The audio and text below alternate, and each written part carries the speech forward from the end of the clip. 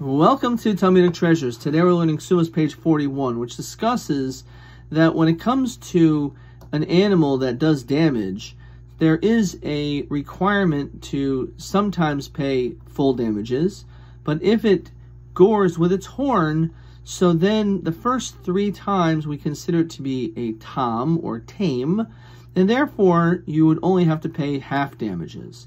And this has major ramifications because when it comes to a person who admits to their own mistake, and they say, for example, I stole something.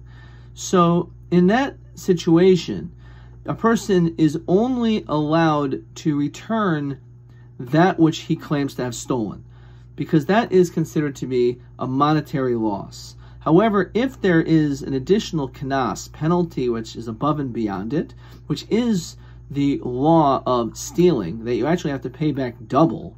Because if you stole $100, you actually have to return back $200. So in that situation, you would not be believed to also have to pay the second $100.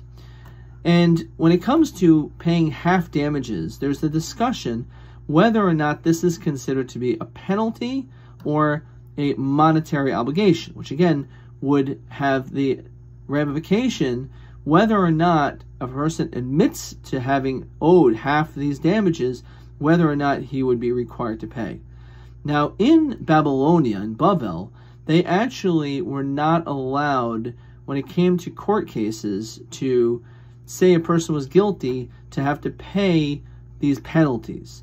The only level that they were allowed to actually use as a court case and to say a verdict that this person is guilty is to pay back the damages that the person caused, but not any additional penalties. But the Babylonians in Bavel, again, did have certain authority. And one of the things was, if they had a wild animal, they would be allowed to actually excommunicate this person.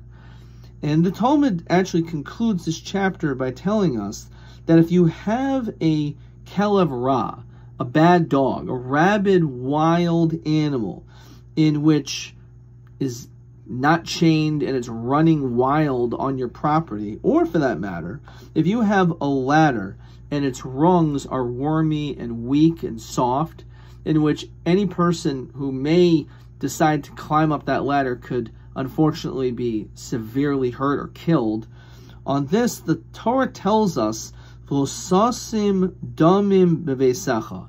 You're not allowed to literally put blood in your house.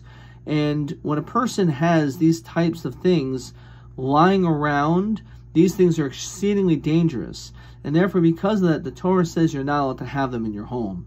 And of course, the Gemara says it explicitly. This is referring to having a rabid wild animal, a wild dog, in which there's the potential possibility a person who comes anywhere near your property, that person is going to be damaged. Because of that, the people in Babylonia actually would excommunicate a person who would have such an animal.